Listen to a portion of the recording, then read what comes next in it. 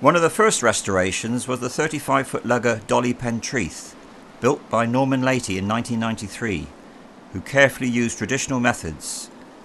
She is based on the old St Ives boat Godrevy, which in turn was built in Porthleven back in 1893. Well, these type boats used to do a bit of smuggling.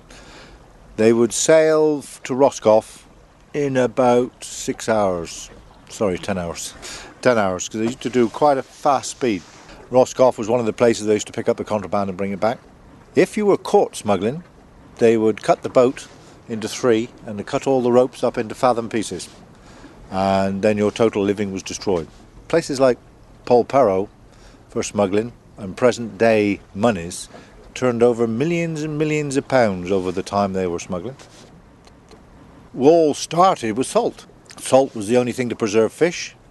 It was taxed, so the Cornish fishermen sailed over to France, got their salt there tax-free and come back, and then eventually came on the brandy, tobacco, perfume, and that's how it started. And it was very innocently done in Cornwall, whereas at the far end, near London, they were a bit more, should I say, organised and a bit more ruthless about it. But it was more of a gentleman's thing down here. Most people were involved, including the vicar, because they all wanted brandy.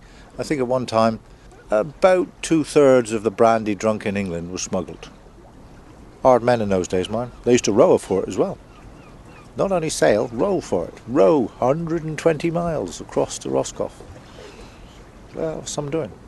It's illegal to light a fire within 2 miles of the coast, because you were then alerting the smugglers that the customs were about.